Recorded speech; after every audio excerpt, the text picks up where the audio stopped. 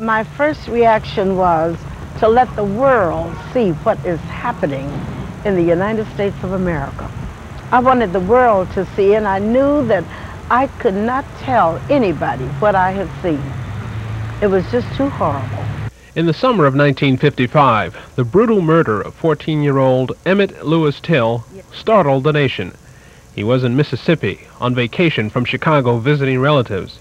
Unfamiliar with the Southern code of white supremacy, Till made the mistake of saying, "Bye, baby," to a white woman as he walked out of this grocery store. Police found his body in the Tallahatchie River a few days later. Do you have any evidence bearing on this case? I do know that this is my son. Mamie Till's determination to see her son's killers brought to justice inspired other blacks to demand their rights.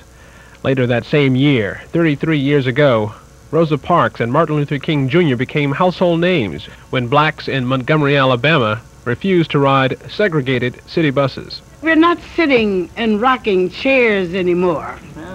I said, we're rocking boats now. In fact, we're going to turn them over. At 66, Mamie Till Mobley is still outspoken. She and civil rights activist James Farmer were in Boston this week to receive Lifetime Activism Awards from a Massachusetts senior citizen action group. I never thought I'd meet you in person, but I thank the Lord God that I did.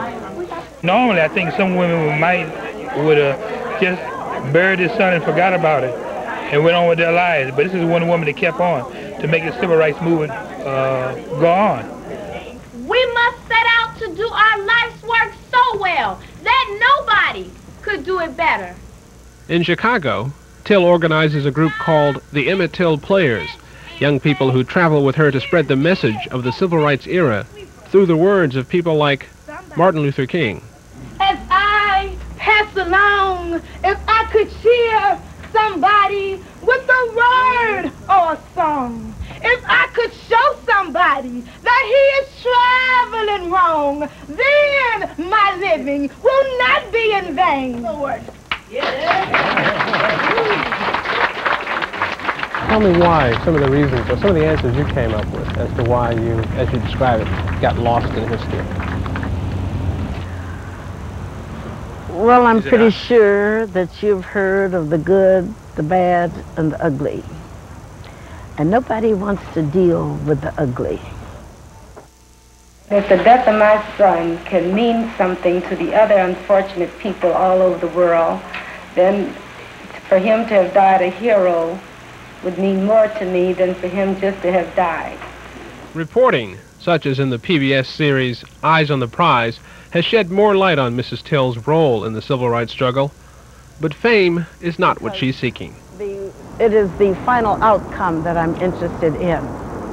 And I am interested now in someone sparking a movement to get our kids turned around, to get them out of this, off this dope, get them out of these gangs, energize these kids in a positive direction, and let's get on with the business of positive thinking and living. For the 10 o'clock news, I'm Marcus Jones.